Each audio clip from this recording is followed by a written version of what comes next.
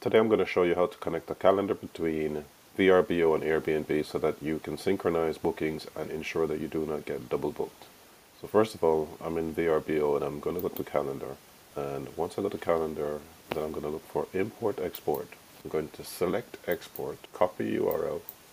I'm not going to click on this here, tentative booking, include tentative bookings, because if you do, then when someone has inquired and they're awaiting a response from you, then that will block out the calendar on the other end on Airbnb, and you don't want that to happen because that booking might not materialize.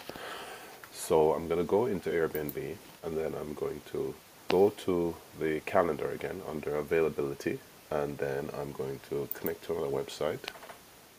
I'm going to add the website link here, which is the calendar from VRBO. I'm going to name it, so I'll just name it VRBO, and then I'll click add calendar, and then I'm going to do the same process in terms of switching the calendar from I'm going to do the same process, but this time I'm going to connect from Airbnb to VRBO, so we have a two-way integration going on, a two-way sync.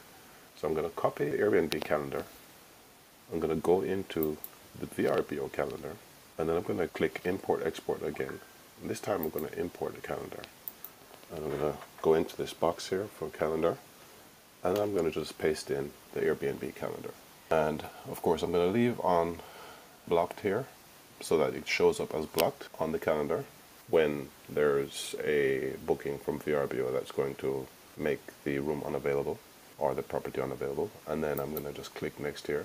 It's going to offer me the option of color to use, which is useful if you have various calendars you're connecting, so you'll know immediately which online travel agency it's booked through. And I'm just going to go in here and put Airbnb, and that will tell me where the booking is coming from that is populating this calendar. And there you go, that's it. What you'll find is that any bookings that come up under Airbnb will be color coded with the pink, and now your calendars are synced. If you have any questions or comments, please comment below, and if you like this content, please like and subscribe.